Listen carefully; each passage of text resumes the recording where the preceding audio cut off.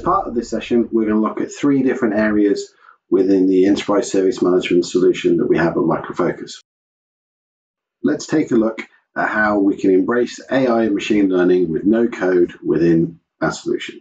Before we get started, I wanted to take a few moments to talk about the terminology when we specifically talk about AI and ML.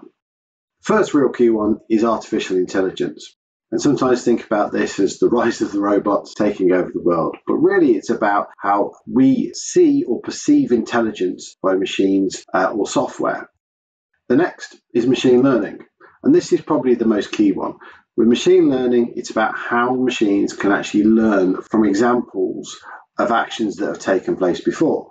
So this is where we talk about having a large data set and lots of tickets, say, for example, in a service management system. The final term that I wanted to talk about is virtual agents. And sometimes this gets mixed in with artificial intelligence and machine learning. But really, when we talk about virtual agents, especially in the scope of service management, we're talking about a program that's based in artificial intelligence that provides some kind of automated customer service. That's not to say it's actually doing any of the fulfillment or the back-end activity. It's more about how it's going to use natural language understanding to interpret what a user needs to then provide the right level of response. Within the enterprise service management solution, we've defined 3 laws of AI and machine learning. The first is about having it as a built-in core capability. So for SMACs and the associated applications within enterprise service management, this is about having a machine learning tool, such as ITOM, built into the core of the product. It's not something that's an additional bolted on solution, or maybe where you're outsourcing that to a third party and transmitting data outside of your organization for it to be processed. We want it to be there, key within the solution, so it's used at time and you know where your data is at all times. The second is focusing on use cases and business-driven outcomes. So for us, it's about trying to find the right kind of use cases of where AI and machine learning can help you and your organization deliver a better solution. And we'll talk more about that in the next slide. And finally, it's about automating machine learning. For us, it's key to make this as simple as possible, giving you those advanced service management features and capabilities, but doing it in a way where it's simple for you to consume. As an effect, trying to be able to do this with no code. And again, we'll show you that with some of our examples in this session. We'll talk about it from 3 specific key stakeholders. The first is your classic business user, the person within the business who's doing the work and only interacts within service management when they need something. The second is your agent, your typical service desk or support person that's working on the cases and the tickets that come through from those business users. And the third is a supervisor or maybe process owner, someone who has a responsibility for the overall delivery of that service. When we look at it from a business user's perspective, we're all about looking at self-sufficiency. So how can we make it so that that business user can get the right first time answer, be able to reduce the number of tickets that they're creating or duplication of tickets that they need to do, but also at the same time making sure that when they're creating a ticket, it's done in a way where it's easy and understandable for the agents to consume. For the agents, that's where you have that overlap into productivity. So by having those business users raising tickets in a way that allows them to have the right data, means that the agent can focus on being able to deal with the ticket as needed, but also then finding ways and how they can do other things within the tool faster, whether that's looking at supporting data, instantly suggesting solutions. And then with the supervisor or process owner, we're then looking about how they can drive key performance indicator improvements. So are there ways that they can look at the data, maybe through a reporting perspective or analytics, to help drive and improve the overall service they deliver to the business? Let's take a look at some of the examples of that. If we look at those business user self-sufficiency aspects, one of the cool things that we've done within SMACs is smart ticketing. Now, this isn't just being able to upload an image into the system. This is also being able to categorize the ticket based on the data that's in there. But one of the things that we think that's quite cool is the fact that we can upload an image into the system and have SMACs automatically do optical character recognition, and put that data into the ticket so it can then be used to be processed. If you then tie that into the next level where we talk about CI detection, if the users has entered in the details of their laptop, maybe their asset tag as an example, or something else that you've got listed within your configuration management system, CI detection will instantly identify that for the agent, allowing them to automatically relate that ticket to that CI and making the data of that CI available for them to use and help resolve whatever issue is needed on that ticket. And then coming back to that business user, we're looking at how, with the use of a virtual agent and our virtual agent Max, how that can be used to help move forward, identify the right thing, drive right first-time end-user selection, either being from knowledge articles that are available or either service or support offerings to get them the help that they need. Let's take a look at some of those as examples. We can type in some answers and instantly Max is starting to return to potential options to help solve my issue. Various articles related to issues with my PC, and I've been quite generic here, but it's utilizing that in the embedded idle engine to identify the right items within the search to return the results that are relevant for me. And as you can see here, we've also got one related to repair my PC. So as part of that, it's providing me the actual item within the catalog, allowing me to fill out the details and submit that ticket. And if needs be, I've got the ability to chat to a live agent. So there we go, we've got our ticket created. Another area where having that embedded idle engine is going to help is as it's partly to do that machine learning and understanding the types of tickets and requests that are coming through, that as I start to type in the search box, it's instantly coming back with suggested searches. So those are searches that are done by other people that might be helping me filter the type of result that I want to get, but also suggested results that have come back and been used when people have typed similar type of things. Now I can obviously select any of those and go further, or I can hit return and look at my overall search results. And within that as well, I can see all that data. I can go and view the knowledge articles, etc. Or I can start to filter down into the specific offerings or items within that as well.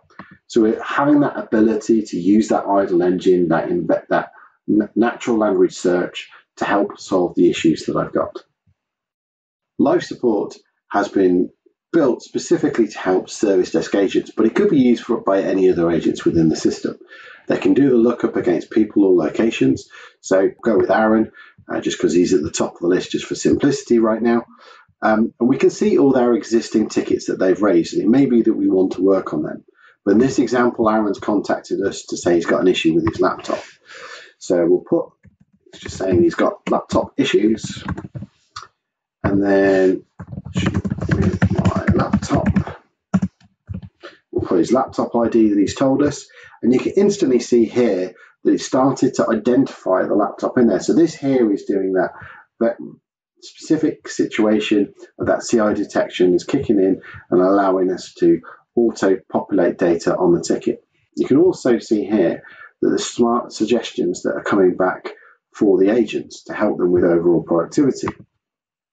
We're coming back with various suggested solutions, either from knowledge articles that we have within the system, or maybe support requests that have been closed, which may have a solution that might be relevant to help here. We can also see recent incidents that might be going on within the IT infrastructure that could be utilized to help solve the issue. And maybe we want to link it to say, that's the issue that Aaron's got here, and we want to link it to related as part of creating the ticket. Or alternatively, we can look at some of the various options we have in the system, and we can utilize those to help us move forward. Let's take a look at 3 more examples. Intelligent suggestions is all about helping an agent identify the right kind of values to put into categorization or setting the service. And this is again done by using machine learning to look at similar tickets and reduce the amount of effort required for the agent to populate fields. Next, when we want to look at optimization, we have change analytics as a really good example, which we'll demonstrate in a moment, of how you can improve your overall change process. And then we also have hot topic analytics, which is across various different modules to help identify and do trend analysis, looking at patterns and clustering them together So from here, from the dashboard, we're going to jump across to knowledge management first and look at some of that hot topic analytics. You can see already it's looking at all the requests that have been raised, and these are the ones where they're not associated with a service or a support offering in the catalogue. You see here we have clusters of similar and related tickets. If I drill into the virus one, we can see there's quite a few which are very similar descriptions. So by selecting those, we can then potentially create a new knowledge article, maybe informing your business users that there's an issue currently at the moment and how best to handle it. Or we can create a new support offering, so we can streamline the approach on how we're going to generate new tickets. On top of that, you can also look at user questions. So our social Q&A feature, which is on the portal, which allows users to ask each other questions, or have special subject matter experts answer them for you. You can see the type of questions that are being generated.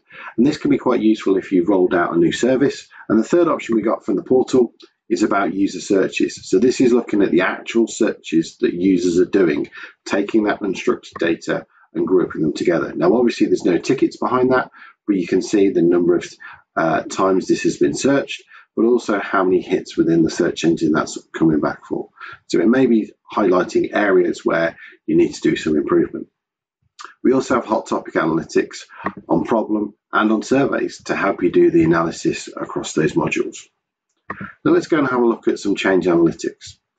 Before I look at the change analytics model, I wanted to show where we've got embedded analytics to help your agents whilst they're working.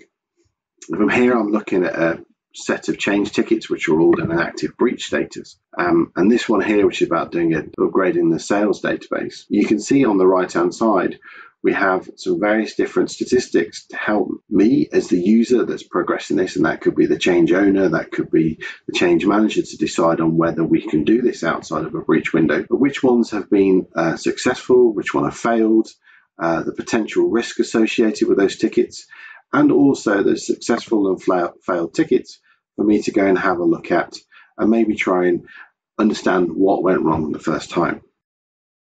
Change analytics is all about improving the overall flow of change within the business. We know change is important, it's ever going, it's always going to happen. So this is about identifying ways to make those improvements. So the first one we got here is all about success rate. You can look at the individual change types and see how you're doing on those. So we can see we're okay on standard change. Normal change, we seem to have a bit of an improvement that we need to look at. An emergency change, yeah, we're pretty good on those as well. And you can change the various values for your KPI settings to fit with your business need. If we look at here at our normal changes, you can see it's suggesting that we've got obviously a bit of an improvement to do, but it's also then highlighting ways to do that improvement. So here it's showing that our demo exchange service, if we focused on those, we'd get a 10% overall improvement. On top of that, we've got the suggested action points to help you identify areas to improve. So if you can see here, it's highlighting that the change models that you've defined, the hardware upgrade and the Oracle upgrade are probably the most unsuccessful changes that you need to, again, focus on to make improvements. The second one is all about moving from normal to standard change. So it's identifying the normal change models and how you can identify them that are always successful all the time, and maybe you don't need to go through a change approval cycle as much. The Windows patch update is a good example there. And the final one is about automation, and obviously about using standard KPI metrics to identify where improvements can be made and where certain particular change models could probably benefit from automation to make them more successful. That's it for this section. I'm going to hand over to Daniel, and he's going to talk about the power of automation. Thank you, Dean. In the following minutes, let's talk about the power of automation in the enterprise service management context. Why automation is a must in every smart enterprise service management system. Repeatable processes performed in a manual way increase the risk for errors. Automating these processes, it can help you to reduce these errors. Also, it helps you to save time and money and to reduce operations costs by automating and coordinating time-consuming and manual tasks. And of course, you can increase the speed of service delivery and do more with faster response times and better quality. Configuring automation inside SMAX is very easy. You can utilize Business Rule Engine in SMAX to start your automation journey. On different record entities, you can create business rules that can run on the record workflow to trigger automation. Some examples include reducing the choice selection for a user, updating data on a ticket after an action is performed to reduce manual processing, sending notifications to users, and also automatically closing the ticket once the solution has been added. Approval plans allow you to define a set of activities to manage the approval of a request, change, or a release. Define different approval strategies and have approvals in serial or in parallel. Define a governance level approval that applies for all records of that type and dynamically include and exclude approvers based on the ticket. For example, ordering equipment over a certain total price results in a final sign-off. You can also define task plans that run in certain phases of a process flow to help drive completion. In the example shown, we have a flow that checks to see if there is an asset available in a stockroom, and depending on if there is, allocates for the user and moves on to preparation, bypassing manual stock check allocation. Task plans can be a mix of automatic or manual tasks. So even when you might not be able to completely automate a process, the agent knows exactly what is needed to move forward. So you can bring all of this together in service catalog offerings or change models. This allows you to combine all that we've talked about so far into a predetermined workflow that can be executed time and time again with reduced failure and faster execution. Even better, this can be handled by appropriate process owners instead of system admins to continually improve over time. Now let's add to that the power of orchestration. Each task in the task plan can be automated using the included orchestration in SMAX. You can orchestrate complex workflows that require collecting information from multiple sources, more robust control, queuing, error handling, reusability. You can reuse the same flows executed in multiple cases, simplified experience for support agents. For example, we can have a restart service process with orchestration. In this simple workflow, we have a health check, we detect failures, we can make backups, apply patches, and restart the service. Once this is done, we can update the service request and let the user know. Now let me ask you how the service management scenario looks in your organization and how long does it take to fulfill a request. Does it look like in this image where all the steps are manually performed and there is a lot of interaction between the service agent and the users, which can take hours to days to complete? If it does, I have good news for you. With SMAX, you can automate the entire process and reduce the service delivery time to seconds. You can leverage on functionalities like OCR to identify the problem from a simple screenshot, define test plans with advanced approval mechanisms, automate as many tasks using robot workers, and then in the end, survey users for their satisfaction level to continually improve your processes. Automation shouldn't give you headaches. This is why we try to simplify the workflow creation process as much as we can.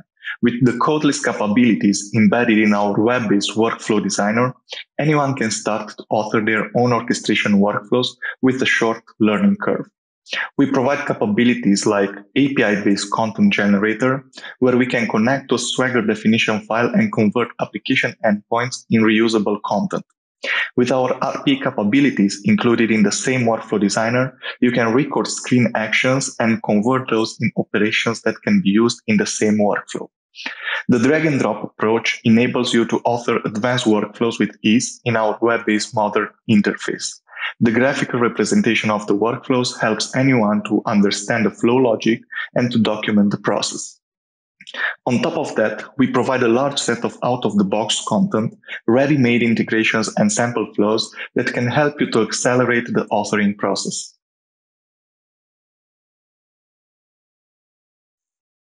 Let's see how we can leverage on these capabilities to create a password reset workflow for our Salesforce account. With this, any user can ask for a Salesforce password reset from the SMAX service desk, and his request will be fulfilled in an automatic way. We want to update our CyberArk Vault as well with the new password, and to let the user know that his request was successfully fulfilled by updating the request in SMAX. So let's go in the Orchestration Workflow Designer and see how this can be achieved. On the left side, we have our projects panel, the place where we will create our new project. We give it a name, and inside we add a structure with a new folder and a new flow inside. This will be our main flow. We add as inputs for this flow the user for which we want to reset the password and the new password. We will not need the current one because we will take it from Vault using a certificate authentication. Now let's go and use the new content generator functionality. We upload a Swagger definition file, which is a JSON file that defines all the API endpoints that our CyberArk application exposes. Based on that, we can get the information, and here you see the list of all the APIs available. We will search for the APIs that we need. Of course, we can select all of them and we will generate operations for all of them, but we can also select just specific ones and get the information about those. So let's select the retrieve password API and also the update password API. These are the two operations that we want to create. Next, we will give a name for this project because this content generator will generate a new project with these operations inside. So let's call it CyberArk panel. In the next step, we can add further configurations like enabling authentication. We have different kind of authentication mechanisms that are available and can be enabled. For the purpose of this demo, we will not enable authentication. Also, we can add multiple requests, headers, and on this, all of this will be used for all the operations. But again, for the purpose of this demo, we will let those empty. We can see that those operations have been generated successfully. And if we go inside our new project that was generated by our tool, we will see that we have these two operations created that we can reuse in our workflow, and we will do that. We will drag and drop, first retrieving the password, because we need that password to log in Salesforce. For that, we will need to provide some inputs like the account ID for our account in CyberArk, and also the information that we need to take. So we will put the username for which we need the password. And then as a result, the output that we want to expose is the return result, which is the password. The next step will be UI automation step. So we will create a new RPA activity from the workflow designer. We can right click in the project and click on the record the new RPA activity. We give it a name. And now the RPA recorder will start. We click on the record button and we start to record our steps inside Salesforce. First, the login steps. We put a username and the password and we log in. All the steps, as you can see in the recorder window, will be recorded. You can see now that we have already 3 steps. We've done the login part, and now we need to go and record the password reset steps. In order to do that, we click on the profile icon, click on settings. Again, all these steps are recorded. We go into change my password, exactly the same how we would do it manually.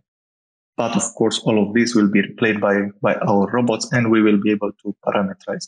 So this is why here we will put some dummy data. We don't use the real passwords. We just need these steps to be recorded, and then we can parameterize those. This is why when we will click on the save button, you will see that it will give us an error. This will not happen when the robot will perform these actions because the right passwords will be used. Okay, so all our steps have been recorded. We click on stop button. We will be able to review them. And when we click on done, all of this will get back to our workflow designer. Here we can see all the steps. And as I said, we can parameterize. In order to do that, we will define some inputs for this activity as well. So we will need the user, the current password, and also the new password that we want to set. Going back to the RP activity, we can map these inputs to the specific steps. So the first one where we provide the user, it will take from the user variable. Then the password is the current password that is used for the login. And then for the password changing steps, we will need again to provide the current password. We will take it from the variable. These, as you can see, are sensitive inputs, so we will encrypt them. Once we are done, we can save the changes and close this activity. Now let's drag and drop the activity in our main workflow. And let's connect the first two steps together. Next, we will bring the password update operation that was created with the content generator, because we want to update our vault. But before that, let's map the inputs for the reset password step. So we need a user, as I mentioned. The current password, we get it from the previous step. And then the new password, which we get it from the flow input. So the user will provide it when he will make the request for the password changing. Let's connect the third step and provide inputs for this step as well. Again, the account ID and also the change properties, the password that we need to change.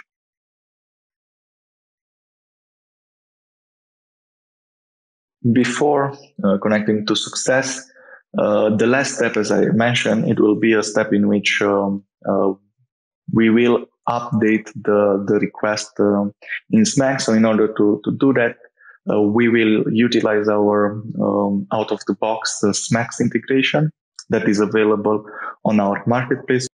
You can search in the entire collection for the integration that you need. Once you find it, you can download. And let's do that. And then this package, we will deploy it in our workflow designer.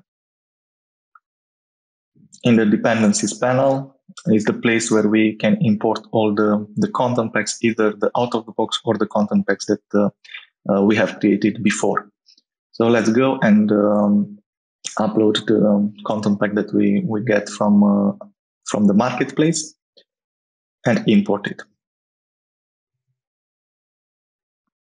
Okay, and now let's look for the operation that we need. Supposingly that this is coming from an incident, this request is coming from an incident, let's use the update incident. Of course, we can use other operations that are available as well, for example, updating the request itself. But for the purpose of this demo, we will use the update incident operation.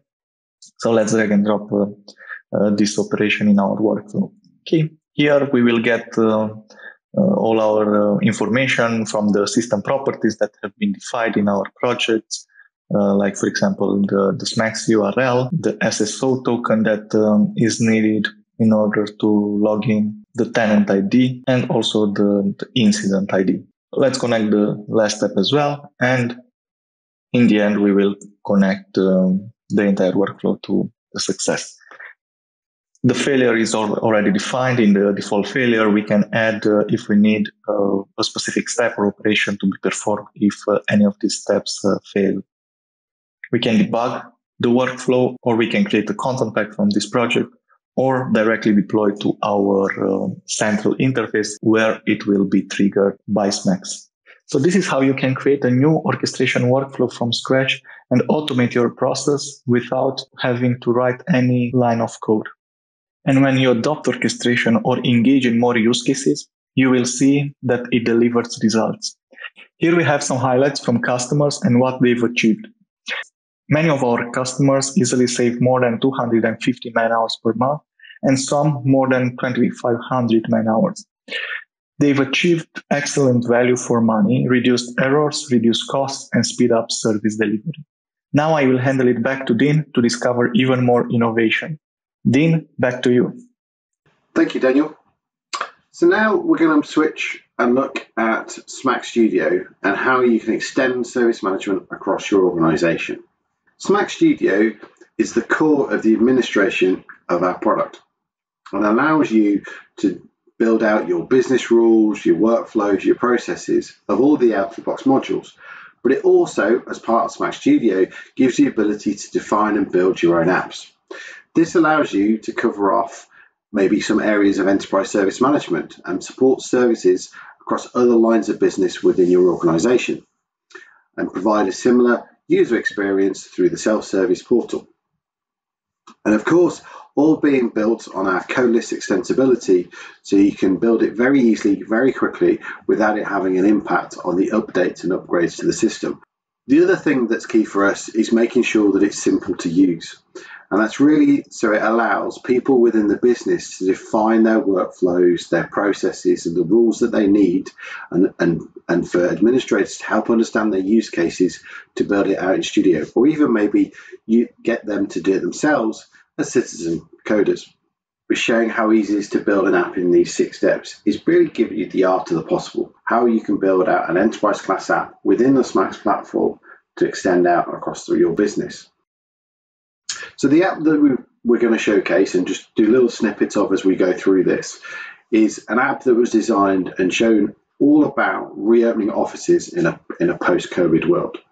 So as we know, a lot of offices are not going to be operating in the same way. There's going to be a need to understand from a facilities management perspective, from an IT management perspective, about having the right equipment at desks, making sure the right capacity in offices is accommodated for, and also making sure that things are cleaned as needed. So the app that we're going to walk through and show little snippets of in this section is really going to have a need for being able to request as a user that you want to come into the office on a particular day, maybe get hold of some car parking space, and then making sure the appropriate tasks are made available and the appropriate people are notified to make sure that that's all as seamless as possible and we're controlling the flow and reducing risk to anyone that's coming to the office. The first step that we need to do is we need to look at actually building out the actual app itself. So really simply, you can go within SMAX Studio, you can go across to the menu, add in the record types that you need, and that starts the process off for you. The next step is about building out the workflow. So when you build out your new record entity types, you want to decide on the overall process flow that they're going to adhere to. Now, when you're building out first, we have this concept of the phases that you need to do. There's the first initial. When you're building out your workflow, there's when you're building out your workflow, there's an ask to obviously set your initial phases that your process is going to flow through, but you can then modify that as you need. And as you can see here, we're adding a few extra additional phases to get out that overall high-level workflow of what's needed. The next step is all about adding the different fields that you want to populate data in and to record as part of your app. So here, within SMAX Studio, there are a number of out-of-the-box fields that are created on every record entity type, all the standard ones you'd expect to see across the other record types, like discussion comments, your main description, your start and end date as examples, but then you can add additional fields of the various different record type, the various different field types we have in the system. So you maybe could add some short description fields. You could add some what we call entity link fields that allows you to link to other record types within the system, or even drop down lists. And you can build out and add that.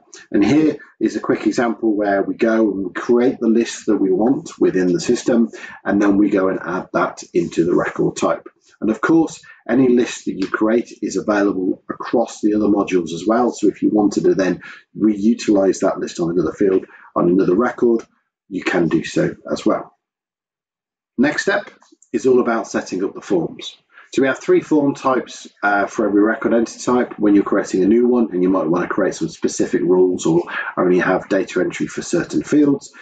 When you're looking at the preview, that's what you see within the views. When you're looking at the grid of all tickets that have been, records that have been created, all the full form as well. Now this is about adding all the fields onto the form that you're obviously going to want to see. But it's not setting any rules around visibility, mandatory requirements, or maybe if you want to restrict data to certain roles. And that's something that we'll do when we get to the next stage, when we look at defining the business rules. This is all about building out all the extra steps and all the extra things that you want to occur during that process. So maybe you want it so that when someone populates a certain field, that another field is mandatory. Maybe you want to set the system up so that as when a certain value is set, it moves the record forward, or data is hidden from certain users, or you're disabling fields from data entry. Maybe they're specific fields that you want to be read only to users on that record type. Business rules in SMAX are built on a very straightforward system. We have what we call business rule templates. So based on where you are within the workflow, you can define the types of business rules that you can run. And some of those may be, based on the rendering rules. Others could be related to where you're relating the record to other records, and maybe after relating, you want to trigger an update on that record type. Likewise, you can also do it to run automation or API calls out to other systems to pull back data. So you've got a real wealth of configuration capabilities within the way that you define your business rules.